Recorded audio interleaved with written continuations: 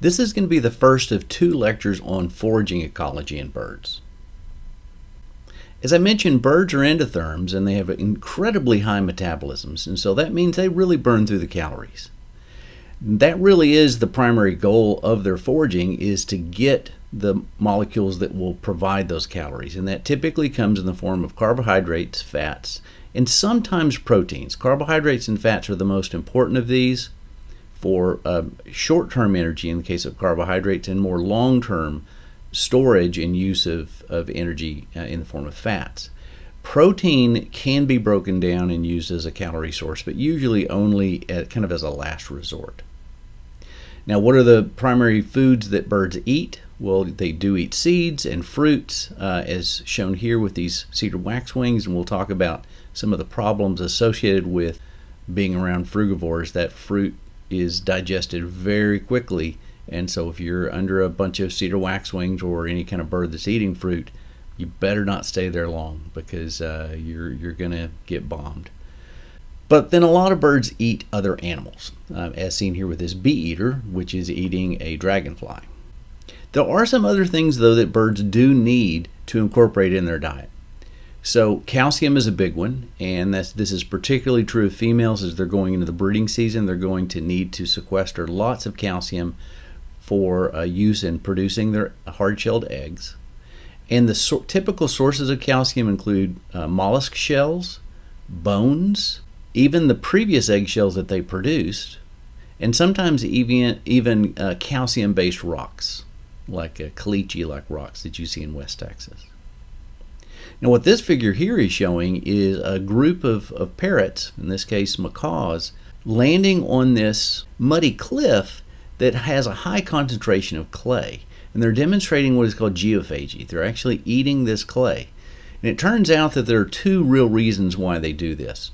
One, as shown here, is this soil has a high degree of sodium, and so it's a good source of sodium for them. But there's also some indication that these parrots oftentimes are eating fruits that have certain toxins associated with them, and the clays in these soils can actually bind with some of these toxins and make some of their food more digestible. All right, well, let's talk about how birds actually get their food. We're going to talk about some just general categories of feeding. A lot of birds are what we call gleaners. So gleaners, like this yellow-rumped warbler here, they hop around in vegetation and they're looking for prey like insects and spiders that are actually on the surface of the bush or the tree, and then they just glean, they pick those off. So they're not waiting for them to fly or anything, they're literally just picking those off of the surface. Other birds like this chipping sparrow here are gatherers, so they're gathering seeds off the ground. Parrots are also basically gatherers, but oftentimes going after fruits. So gleaners and gatherers are really kind of the same thing, but generally we talk about gatherers more oftentimes going after plant-based material instead of insect and other arthropod prey, which generally we refer to as gleaning. Many of the charadriforms are what we call probers, so sandpipers, plovers. These are probing their bills into the sand. We talked about this previously when we talked about the importance of different bill shapes and sizes. This provides an ability for more species of charadriforms to coexist in the same environment because they're going after slightly different prey. And so remember, we call this niche partitioning. So they're in the same foraging guild, but they can still reduce the competition with each other by going after different prey within that foraging guild, and by having these different bills, that reduces the competition. So that is, they're partitioning this foraging niche, so it's called niche partitioning. But probers can also exist in other areas, so not just in soil. So nuthatches, titmice, creepers, as shown here on the right. There's a brown creeper. We've been looking for these in the lab. We haven't seen them yet, but we will. Pecan Park is a good place for these. But they're probing underneath bark and within crevices and trees, trying to get insects and insect larvae and spiders and spider egg cases and things like that. And sometimes they'll actually use their bill, and sometimes even nuthatches are known to use sticks and other pieces of bark to get leverage to kind of open up some of the scalier parts of the bark. But the probe you're probably most familiar with are the woodpeckers. And so they're actually using that very hard, rigid bill to drill holes into trees, oftentimes into dead parts of the trees, and then use their incredibly long tongues that we've already talked about to probe in there looking for insect larvae typically. Another type of foraging mode are flush pursuit predators. So in some ways this is kind of like gleaning. They're oftentimes moving along a tree trunk or a tree branch, or in the case of a mockingbird, oftentimes on the ground, looking for prey. But how they discover the prey is they frighten it to get it to fly off, and then they chase after it. And so they do this by extending these white patches. So sometimes if you look at a mockingbird on the ground, it will slowly kind of open up its wings to expose these white patches, and do the same thing with the tail to expose these white patches. And sure enough, what you see is that spreading and the showing of these patches does increase the movement of prey and prey attacks. And that's what's shown here. If you just look at the normal posture, when something like, and this is data from a redstart, when a redstart is moving around a tree trunk, you don't see really any difference between prey being flushed if they're not opening up their tail, if they've been experimentally have had that white part of their tail darkened. So it really doesn't make a difference.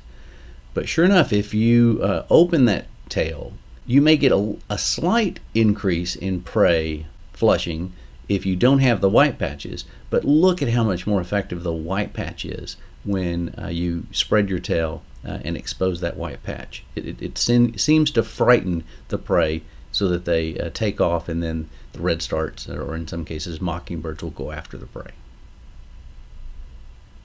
Another foraging mode is a sit and wait ambush predator. This is typically what herons and egrets do, and that's what we're seeing here. Behaviorally, they do some interesting things. The bird on the left is a snowy egret, and they have these black legs, but they have these bright yellow feet. And they actually move their feet in the water slowly to kind of give them some contrast, so that if a fish swims over their feet, they'll be able to see it more plainly. And probably the movement of those feet acts in some ways like the flushing in the flush pursuit predators. But generally what they're doing is they're just standing in the water really still, waiting for prey to come close enough where they can attack them.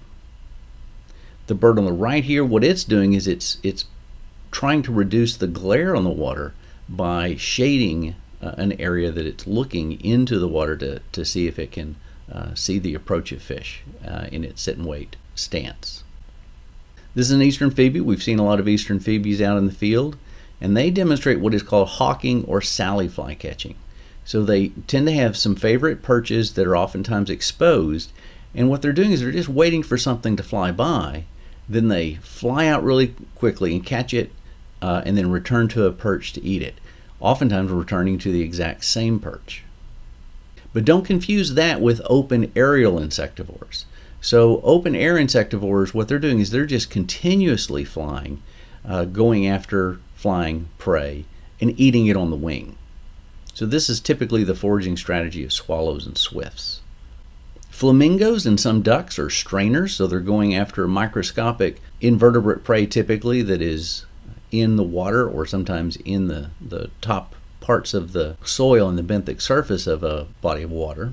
And they're just bringing in water and some of that soil into their mouth, or in some cases algae, and then squirting the water out and some of the non-digestible food, but they're trapping in some of the microscopic invertebrate prey that then they can eat. Nectivores have some really interesting adaptations for going after nectar. So if you look at a hummingbird's tongue, it's not a closed tube like a straw. Instead, it has these two laminate extensions that look almost kind of feather-like. You can see that here in this individual. But up close, what you see happening when it's actually inserted into nectar, you can see here, looking at the top figure. So here we have nectar. This is all nectar here, and we have air way out here. You can't really see the air here. But what's happening here is these two extensions of the tongue When they contact nectar, they start to curve inwardly. So the polar aspects of the fluid causes them to start to form these straw-like structures. But they're really open before they go in there. And then you can see as it's being drawn out, so here we have the interface of air and the nectar. You see that what's happening is we're closing this up to end up producing this nice straw-like structure, and then they can bring that into their mouth. Hummingbirds oftentimes show like what we saw with the shorebirds. They show niche partitioning by having different sized bills that are co-adapted for different floral resources, and this just allows more species in tropical areas to go after very specific flowers. And this obviously benefits the birds and as far as an avian community in reducing competition, but it also helps the plants. So this is coevolutionary beneficial for the plants because the plants are providing these floral resources because it encourages the birds to serve as pollinators. And if they can convince this bird to specialize just on their species or a limited number of species, there's a better chance that when they're picking up nectar from them, they're also picking up pollen, that they're going to visit a member of the same species and make that pollination successful. And so niche partitioning and specialization of floral resources is beneficial to both the birds and the plants. So what is it that the hummingbirds are going after in this situation? Well, they're going after sugars, and hummingbirds can actually digest sucrose. But most passerines can't do this, and I bring this up specifically because this is what people do when they make a hummingbird feeder. They just get a nice sugary water solution, usually like a 3 or 4 to 1 water to sugar. I like to make mine extra sweet. Most people do a 4 to 1 ratio. But sometimes, people will find a bird like a sparrow or a warbler, something like that will hit their window and it'll be knocked out a little bit, and they'll feel like, oh, well, we've got to take care of this bird, and maybe if we just give it a little sugar, it'll perk it up. Those birds can't digest that sucrose, and so you're actually doing more harm than good for them. You're kind of messing up their osmoregulatory functions. Well, a diet of a nectivore is largely based, again, on the sugars associated with the nectar. And during certain times of the year when they need more protein, they'll actually switch to an insectivorous diet. We've already talked a little bit about this, and the same thing with frugivores. They've also evolved just a more efficient use of protein so that they actually require less proteins in their diet. We talked about that previously with regard to frugivores. But certainly in the breeding season when they're feeding young, yes, they will give them nectar, but they'll also provide insects and spiders and other arthropods to them. One extreme diet specialization is seen in sapsuckers. They create these sap wells, as you can see here on this tree, and they wait for those to fill up with sap, and then they come and get the sugars associated with that sap. So they're taking advantage of the photosynthetic products that the tree is producing. Yes, there probably are also insects that are attracted to these sap wells as well, so they could be getting some insects supplementing their diet with insects. But the primary thing that they're eating here really is the sap itself. Another extreme kind of case of diet specialization is seen in honey guides in Africa. They are adapted for eating wax, and the source of wax they go after are honeybee hives. Now, as far as anatomically, they're specialized to do this by having extra large gallbladders that produce lots of bile salts to help break down this wax. And wax is a form of lipid, so there's a lot of energy associated with wax if you can digest it, but most organisms can't do it efficiently. But these honey guides can't usually get access to the honeybee hives by themselves, and so they've evolved this mutualism with both humans and honey badgers. So when they find a honeybee hive, they'll fly until they find a honey badger or a human, and they'll make a lot of noises to get their attention and slowly lead them to the source of honey and wax. And the honey badger is going to benefit from eating the larva and also getting some of the honey itself. But the honey guide is going to get the advantage of now having access to the waxes. So all birds show a basic continuum. I was just giving you some examples of some really diet specialists. So in the case of sapsuckers and the honey guides. But a lot of birds are on the opposite end of that spectrum, and they have a more generalist diet and generalist behaviors and generalist morphologies. I mean, look at the bill of something like an American crow or a common grackle. It's a fairly generalist bill. On the opposite end of the spectrum, though, you get some of the extreme specialists, like I mentioned, the hummingbirds that only go after one species of flower or a reduced number of flowers. On the top here, we've got a hook-billed kite. Another example of an extreme specialist where its bill has evolved to be very efficient at attacking just a few species of snails that are living in trees, and they can probe in and actually get at the nerve associated with the mollusk, the snail, to paralyze it and pull it out effectively. The bird next to that is an accipiter hawk. An accipiter hawk specialize on eating other birds. Below that, we've got a red-cockaded woodpecker, and we'll talk about red-cockaded woodpeckers being more of a, not necessarily much of a foraging specialist, but a habitat specialist. And so that does, in some regards, limit their foraging capabilities. But then you have a lot of birds that are kind of just somewhere in the middle of this continuum. So, for example, a northern cardinal is primarily going to be going after seeds. It eats some insects as well. But its bill is definitely more specialized for producing that crushing power to get at seeds. Now, where are you more likely to see specialists and a greater number of specialists? Well, you tend to see that more in the tropics because there is a greater chance that you're going to be having a stable food supply year-round so that the organisms can specialize on those resources. Sometimes a species within it, there can be individuals that have very specific foraging modes. So there's a good example of that of the Cocos finch in the Cocos Islands. This is one of the Darwinian finches, but it's not actually in the Galapagos. It's north of that. The Cocos finch has very few competing species on this island. It was a kind of pioneer species landing on this island. And so it's experienced what's called ecological release by having fewer competing species. And individuals within the species have been shown to have very different specialized foraging modes. So some foraging in trees on fruits, others foraging on the ground. So there can be a great deal of specialization here. Not just location, but also what they're eating. What we really might be seeing here is just an early phase of sympatric speciation. So that this could actually lead to such a degree of specialization and niche partitioning that if like individuals only breed with other like individuals, then we could see the formation of multiple species. And so this could actually become an adaptive radiation. So we've already talked about the importance of bill shape in what you eat. So cross bills, we'll talk a little bit about those in a minute. The seed crushing bills of cardinals, the sifting bill of a American shoveler, this duck here, meat ripping bill of an eagle, spearing bill of something like an egret or a heron, pelicans with their pouched bill.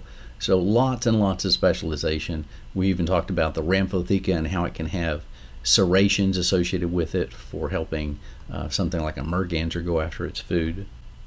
Crossbills, I want to say a little bit more about crossbills because there are different species of crossbills we're finding are becoming more and more specialized on very local conifer resources. And so their bills are being modified for going after generally green pine cones. And what they do is they open their bill just enough where they can stick it into these slots in between these growing pines.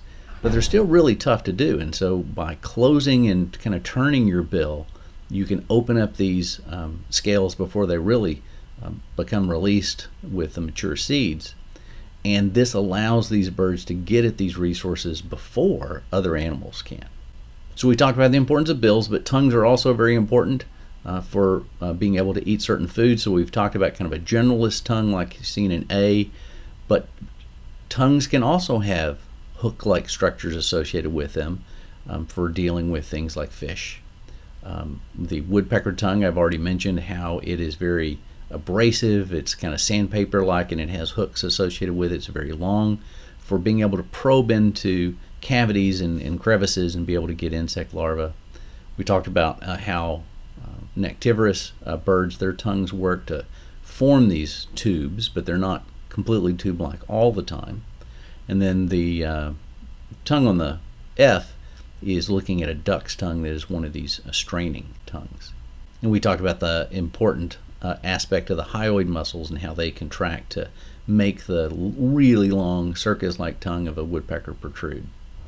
Again, just wanted to mention the foraging strategies of something like this snow egret by using its legs and feet of different color to help find their prey and maybe even get their prey to move while they're doing their sit and wait foraging strategy. Other species have modifications of their legs to make them extremely long. So like the woodpecker tongue is long, some birds have incredibly long legs so that they can actually reach into crevices and grab prey.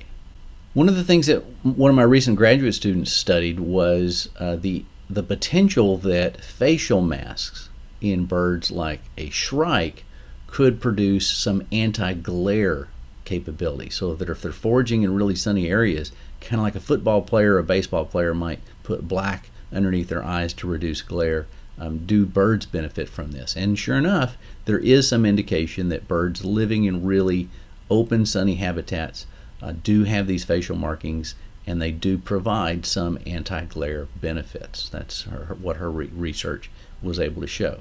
Now, there are some other reasons why birds might have these black facial masks, including some birds that foraging after fast-flying insects or in some aquatic environments, going after fast-moving prey. There's some indication that these black, especially the skinny black lines, may help them to kind of line up their attack. So it's kind of like providing what we call sight lines in their foraging and make them more efficient at going after their prey in the right direction. And then there's also some indication that females oftentimes will choose mates based upon the size and the darkness of black patches around the eye. So it could also serve as a sexual selected form of trait. And sexual dimorphism in some species can serve some of the same functions I talked about across species in reducing competition. So you can actually show niche partitioning within a species across different sexes. And so here we have a hummingbird in which male and female have different sized bills because they go after different floral resources.